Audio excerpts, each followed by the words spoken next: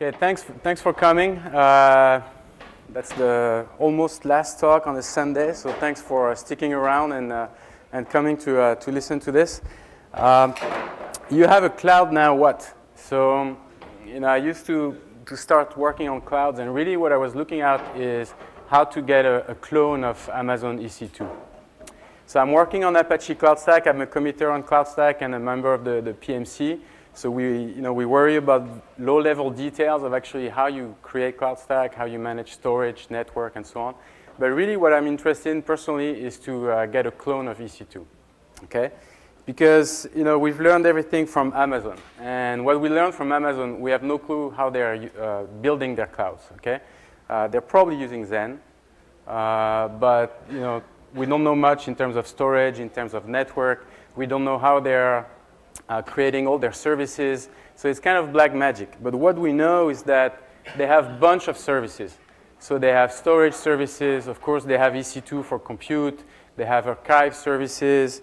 And now they're coming up with a bunch of analytics services. Of course, Elastic MapReduce that came out in 2009. Kinesis now for stream processing. Redshift for a data warehouse.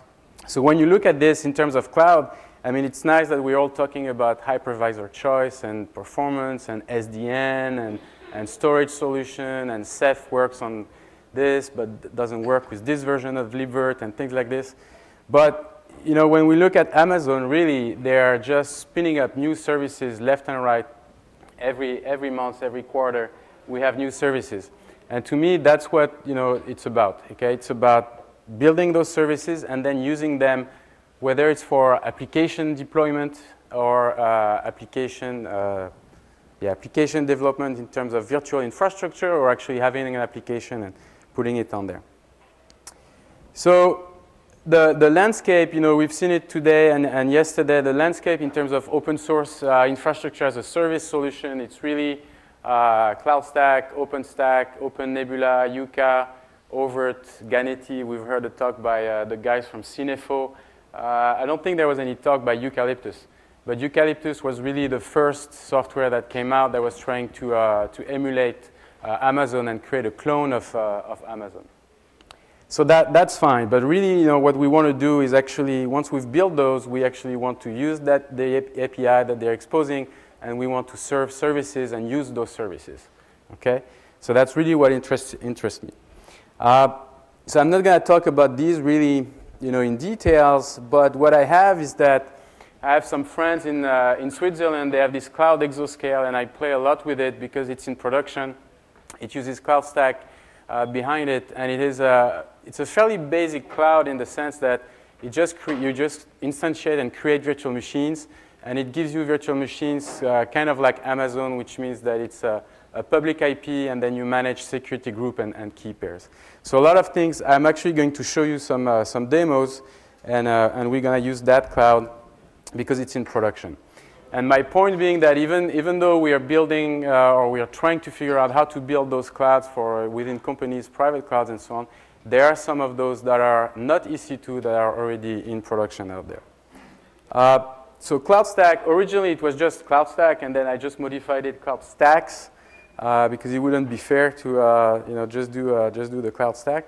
But you'll see what I mean by this is that if we look at all the components of those YAS, of course they have something to handle compute, so virtualization, farm of hypervisors. They have something to handle storage, whether it's image catalog or data volume, and then networking. We've heard about SDN and things like this. So those are the three main components there. Then you have image management. So in Cloud Stack, we actually don't give it a name. It's just image management. In OpenStack, that would be Glance. Identity management, same in Cloud Stack. We don't give it a name, but in OpenStack, that would be Keystone. So compute would be Nova Controller, but for us, Cloud Stack, we don't have a name. But you see that in all those projects, whether you take OpenNebula, OpenStack, Cloud Stack, you're going to find those same things. And those three, they expose an API on top over there. They have a native API. I'm going to talk more about it. or they also have an EC2, an Amazon bridge. And that's really what we're going to use to build those additional services, dashboard and so on. So in terms of dashboard, for example, it's just an example to show you that all those components, basically all those systems have the same type of components underneath. That's the dashboard for CloudStack in Chinese, because I worked a lot on the localization. If you look at OpenStack, there is another dashboard called Horizon. And of course, if you look at OpenNebula, they also have a dashboard that's called Sunstone, I think, yeah, that comes with it. So you're going to find the same things in all those ES solutions. In terms of API, that's really the key, and to me, that's what the cloud is about. It's much more than virtualization. It's really exposing all the capabilities of those systems through an easy-to-use API. So CloudStack has a very extensive API. Every functionality is exposed through that API. It's not a pure REST API. I mean, it's HTTP JSON, but there's more than this to REST than just HTTP JSON. So it's more of a query API.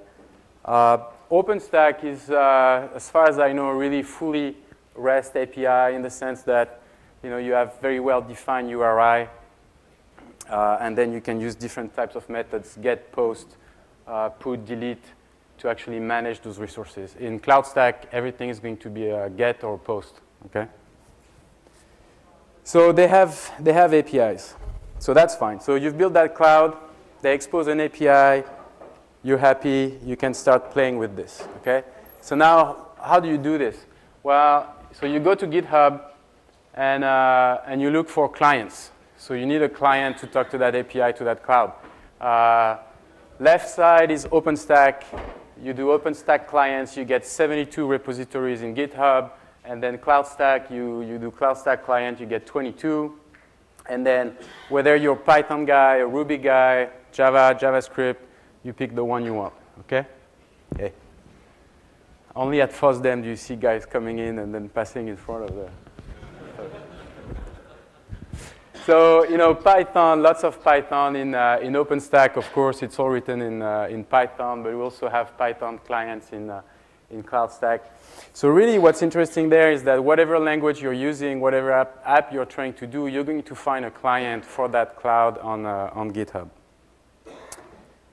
The state of that client, we can debate, but there is something happening there. So let's look at a few clients. The next one is specific to CloudStack, but then I'm going to talk about a few ones within the Apache Software Foundations that are actually common to all of the IaaS solution, but also other cloud providers that don't provide software, but that provide cloud services. CloudMonkey is specific to CloudStack. That's really our CLI. So EC2 has an EC2 CLI, of course, that you install on your machine, and that's how you manage EC2.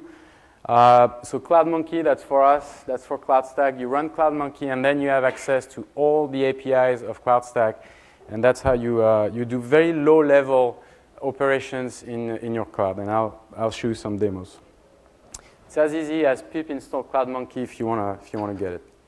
Now, of course, I work in the Apache Software Foundation, so I like all the projects that I'm seeing at the SF. There are tons of them, 150 projects at the SF. libcloud is very interesting, and I work on libcloud because it's in Python, and I do Python. So even though I work on CloudStack, which is Java, I code more in libcloud. What you see with libcloud is that it's actually a wrapper. It's a Python wrapper on top of all the APIs. Not only CloudStack, OpenStack, but also you see SoftLayer, GoGrid, DreamHost, Amazon, Google Compute Engine, and so on. So that means that if you're using multiple clouds, you take libcloud, and then you can write an application, and basically the differences in APIs are going to be totally abstracted, and you're going to be able to use that module. So now you're starting to see that, okay, those clouds are exposing APIs. Now we have wrappers. And of course, some of you are thinking standards, but we'll talk about that. So typical libcloud script looks like this. This is Python. You import the modules, and then you get a driver for that cloud. So here you see Exascale. I just instantiate the Exascale driver. I specify my keys. And then I have access to a list of commands that are common, that are the base API of libcloud. So list images, list sizes. Those are very basic functionality of every cloud.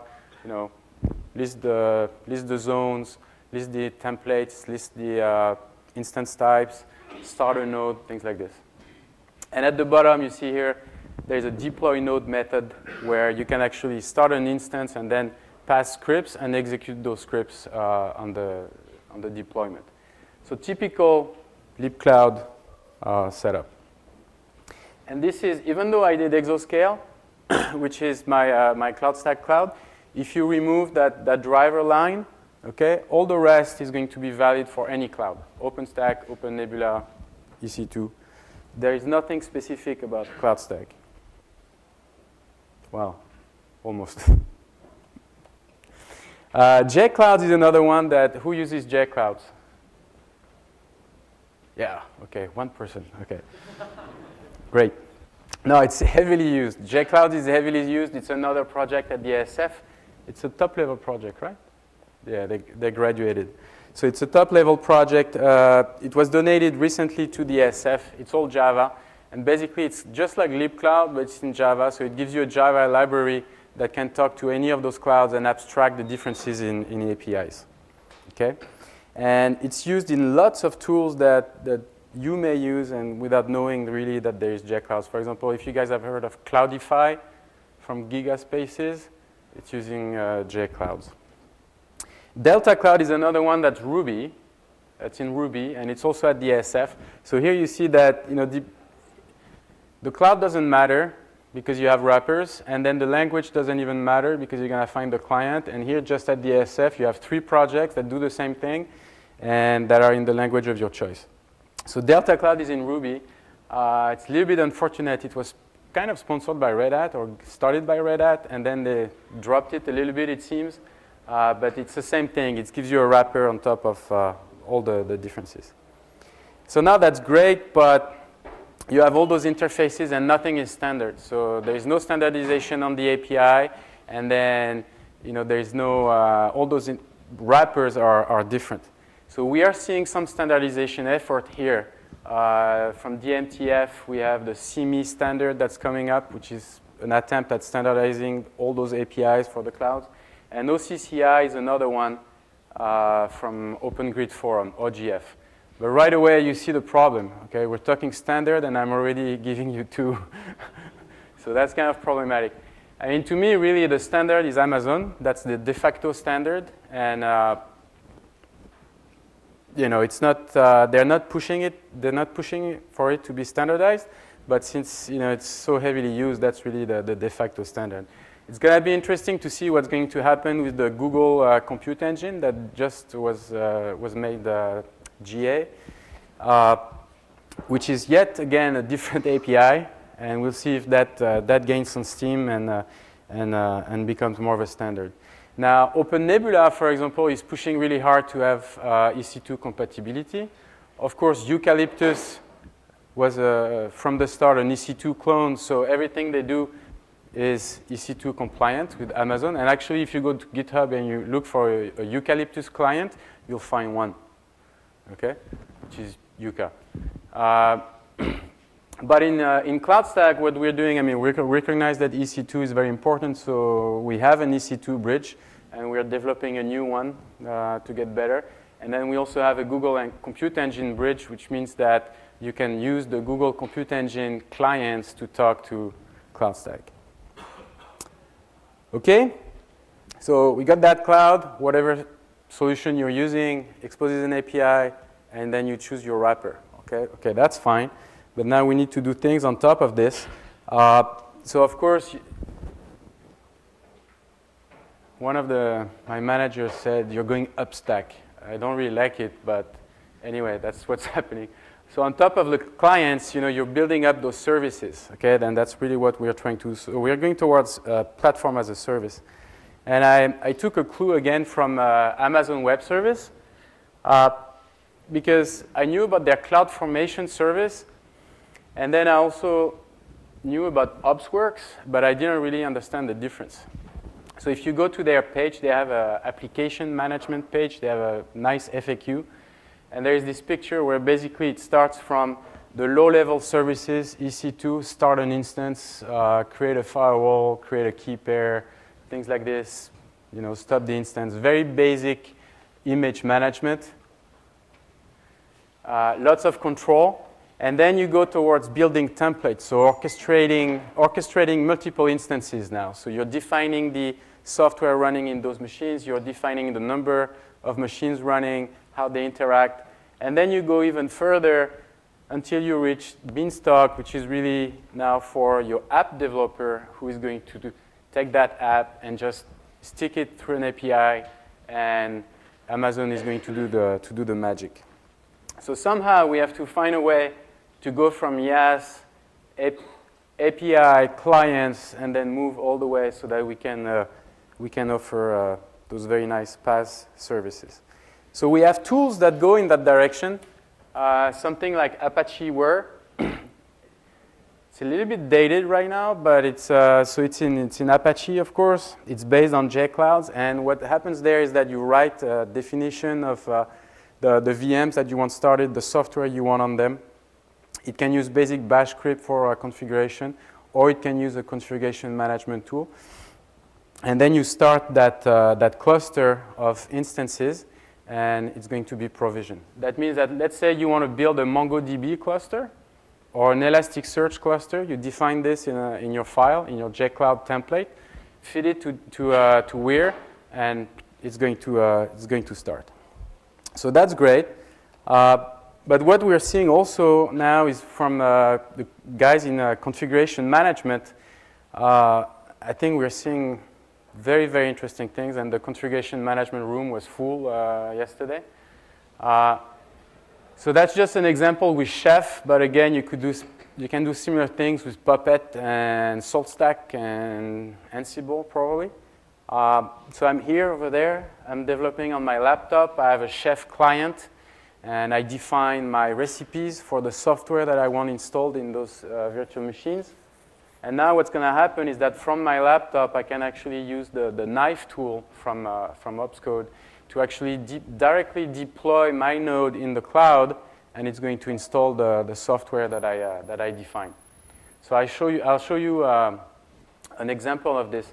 But I think that's very, very powerful, because now you're bridging the gap between configuration management and actually using the cloud. So you're on your laptop, you have all those recipes, you push, and suddenly you have 10 instances with whatever you want, Elasticsearch, Hadoop, whatever. And the cloud almost becomes transparent. The next one, this is great, but lately I've been playing with Vagrant, vagrantup.com, and Vagrant is a tool to basically create virtual machines, and initially to create virtual machines on your laptop, so that you can use configuration management, whatever you decide, SaltStack again, Chef, Puppet, simple bash scripts, and you can define the software you want in those machines in a Vagrant file, and then it's going to create that instance. Now, what's interesting is that Vagrant is coming up with plugins for all those clouds. So now you're developing, and at the same time, directly from Vagrant, you can push those instances in the cloud and build those infrastructure. You guys want to take a break and see a demo?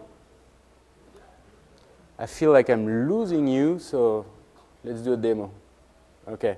What do you want to see? Okay, I'm cheating because I know what you So let's do Cloud Monkey, for example. So first, let me show you Exascale. Okay. So I have my cloud. That's Exascale. It's very big. If I get network. It's CloudStack behind it. It doesn't look like CloudStack because they redid the entire UI. But it has very basic functionality, and it works great. So you can start instances, define security groups, create key pairs, things like this.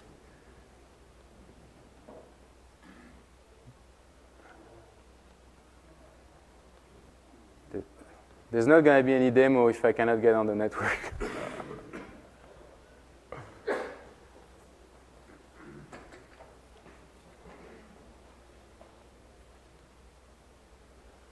There you go.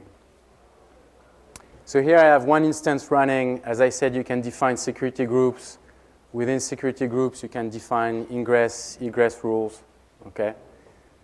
So CloudMonkey here is connected to, it's configured to use this exascale cloud. So now I can type, for example, I typed list tab, and it listed all the list type APIs in CloudStack.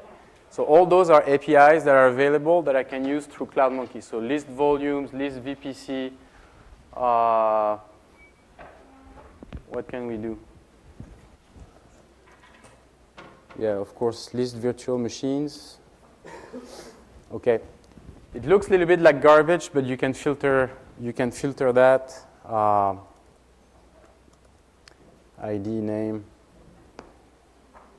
So you get nice output. So you have a very nice CLI to your cloud, and now you can start messing with things. With libcloud,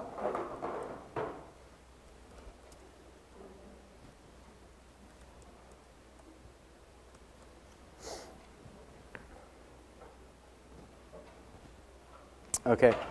So if you know Python here, I'm just entering an IPython interactive shell. And basically, I initialized it with some connection object. So I have a connection, which is an exascale driver.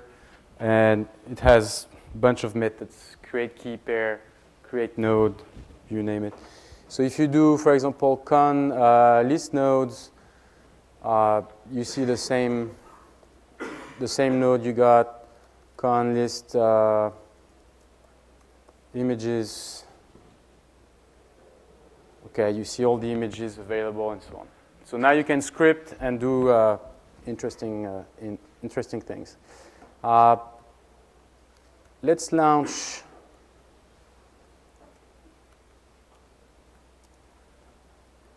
Let's try to launch a Hadoop cluster.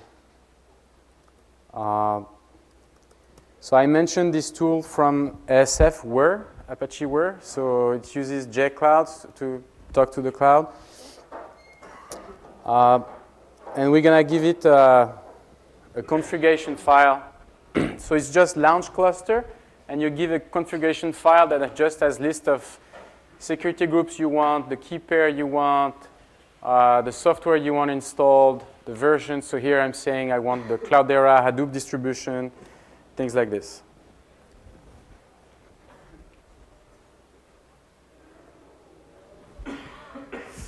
Okay. So it looks like it's starting well. So it's going to start 10 nodes. I'm going to have one name node, Hadoop name node, and then job trackers. So basically, it's using that client, starting the instances, and then it's going to SSH into it, run the bash script. That one is a very basic version of running bash scripts to install Hadoop. And then at the end, it should return and give me a SSH sequence to get on there. So if I look back at my dashboard here, looks like it's starting. So I got all my Hadoop nodes that are starting Ubuntu 12.04. Once they are running all green, then SSH is going to connect and start configuring things. The one that I like a lot is Chef. So CS server list.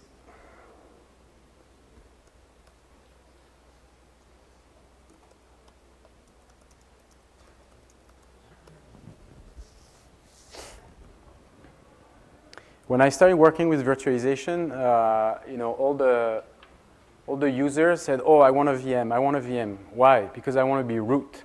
I'm like, okay, so here's a virtual machine. You're root. And then after a couple months, they were like, "Oh no, I don't want to be root. I don't want to manage the software. Give it back." So now people are back to kind of using configuration management and not wanting to be root. So that's interesting. So anyway, so Knife. You can do the same thing with Knife. Is it template list? So all those tools give you the same capability, whether it's libcloud, JCloud, Knife. You can list things, list all the templates available. Here, what we're gonna do, just for the heck of it, is this So that's not black magic. Can you read that? So knife server create. So I want to create an instance, small instance type. I want to use Ubuntu as a template. When that starts, I'm going to SSH as root using this key. When you start the instance, you stick this key pair, which is pre-configured. You use this security group, Elasticsearch. No public IP. That's just telling knife to not allocate an IP address and try to configure NAT and things like this. And then here, that's the configuration magic where I tell Chef to try to install the Elasticsearch head role. And then I give it a name, FOSDEM. Let's try to start that. So that role, what's in that role is basically a list of recipes that I want Chef to go through to configure the software. And I pre-created this. That's actually the Elasticsearch recipes coming directly from their GitHub repo. So hopefully, if things go well, that starts the instance. That's going to SSH to that instance, install the Chef client, then go through the recipe. And then if everything goes well, I will have a working Elasticsearch with an Nginx proxy running in 5 minutes. Shall we bet? OK, so during that time, my Hadoop cluster is bootstrapping. All the instances are running. I see my FOSDEM machine has started in a different security group, Elasticsearch. How is JCloud running? Yeah, so JCloud is bootstrapping, setting up lots of rules for the on the firewalls. So we'll let that go, and then I'll get back to it. No.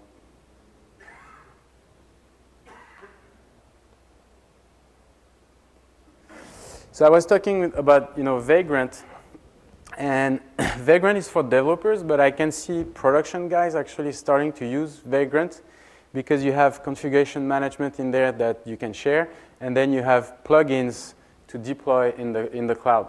So that's a Vagrant file, and you see again you specify your box, you specify the host, the keys, and then what's going to happen is that it's going to push that machine. So those are kind of still low-level tools that you can use, but definitely what we have is all the paths out there. Cloud Foundry definitely the big leader in paths. Scalar, Slipstream, which are less known, and then Cloudify, which is gaining quite a bit of traction. And all those work with CloudStack or OpenStack. I don't know if they work with OpenNebula. Probably. So those are some paths. Now, going back to EC2, and we have that EC2 service, we're trying to go, to the left. How about CloudFormation? Can you do CloudFormation with any of those infrastructure as a service solution?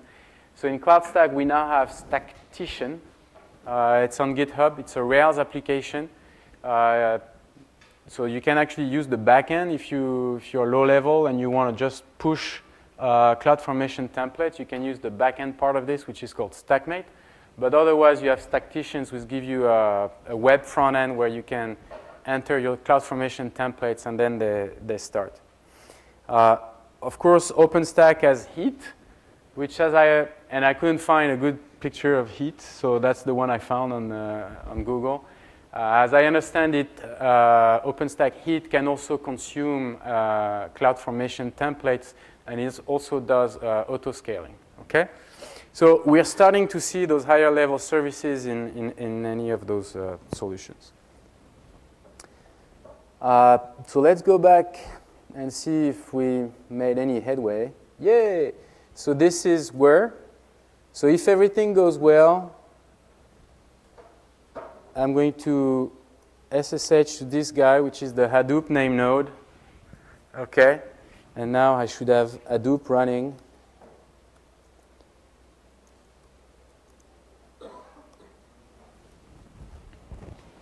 hopefully. Yay! Okay. I'm not going to run a MapReduce job, but I want you to trust me that it works. Okay. So you can go and actually put data with the fs commands and then actually run MapReduce and so on. Right now, I don't know, I messed up something with the security group, so it's actually not going to work, but it does work, okay? So I need you to trust me on that. So that's fine. So in like, what was that, 10 minutes, I provisioned a Hadoop cluster in a cloud. I think that's pretty cool. Why am I trying to do this? Because I want to expose a MapReduce API, okay? I would like us to be able to provide an elastic MapReduce service on top of any cloud stack cloud. So that's the basis that you need to start with. You need to be able to start a Hadoop cluster on demand and then, you know, expose Yarn or whatever API there. What's the other one? So Chef is still going. Is Chef still going? Yes. Chef is still going. So to wait for Chef, what we're going to try to do is we're going to try to start another node in libcloud. You guys want to do this? Harm is like, this is boring. So that would be connection, you know, deploy node, you give a name to your instance, FOSDEM1, you specify an image, you specify a size, okay, and then you specify a key name, that's the key pair, exascale. And then you specify a SSH key. Where is the private key for that key pair that you're going to use?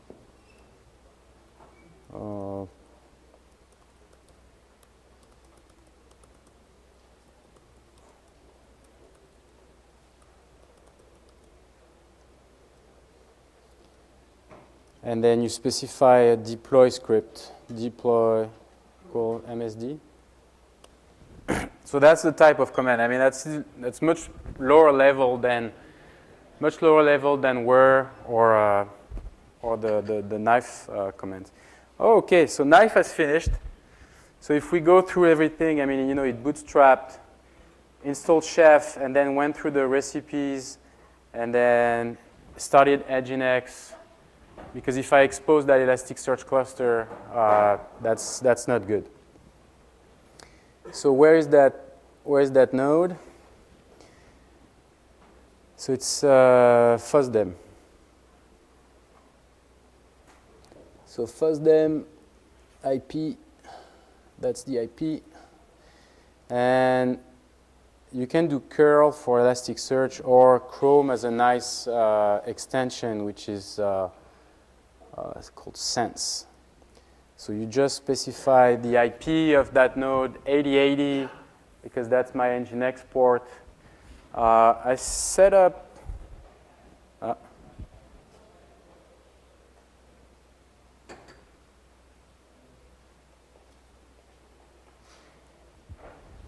basic authentication, but I entered the login and password before.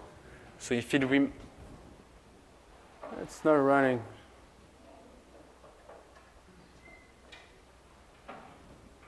Well, almost perfect demo.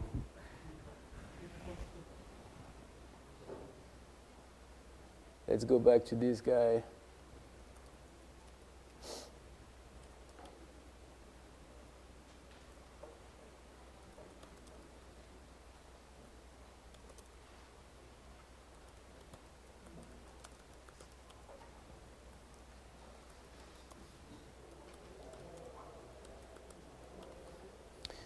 Okay, well, Elasticsearch and Nginx are running, so it doesn't like something.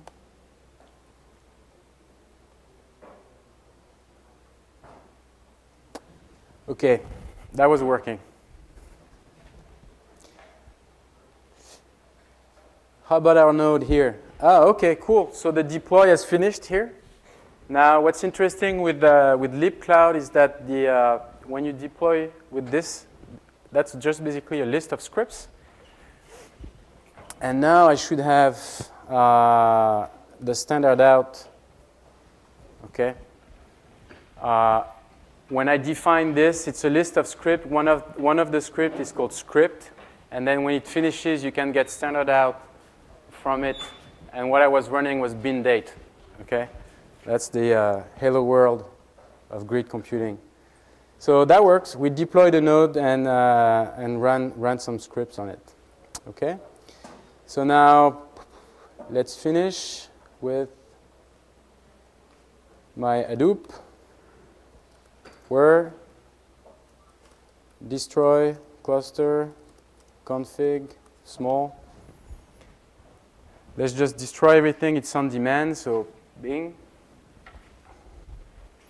And what we should see over here is we should see all the instances stop.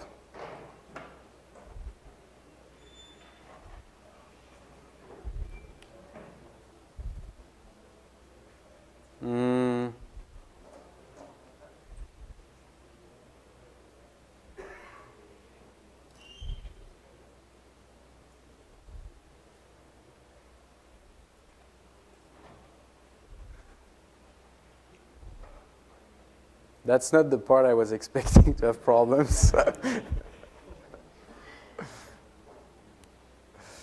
network is a little bit... OK, so the network, probably a problem with the network. OK, but that's basically it. I think you got the idea that we're trying to build those higher services. There is a choice of clients and then tools on top of that. And whether you're Python, Ruby, Java guy, you can find your client for whatever solution, CloudStack, OpenStack, OpenNebula. And then we're trying to expose higher level services that clone Amazon. And we already have CloudFormation. So I think we're going to expect more like Elastic MapReduce, Beanstalk, and you name it. If you want to get involved with Apache CloudStack, look it up. And that's it. Thank you.